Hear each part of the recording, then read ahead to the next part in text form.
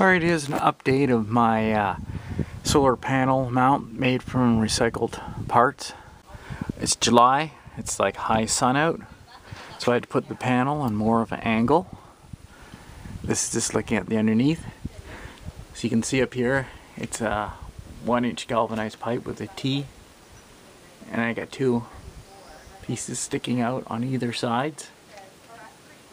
And then down below here, this is a 1-inch, and this is an old piece of water pipe I found, and I just cut it off, and it actually inserts nicely right inside, so I screwed it in here. So what I have here is this old galvanized pipe is going into another T. It's a 1-inch T, like a PVC T, and then I just got pipe in the end here, and this is just scraps that I found around.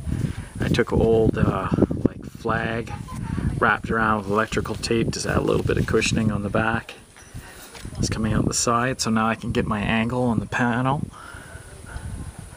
And then you can see I've got this part here, I can screw it into there.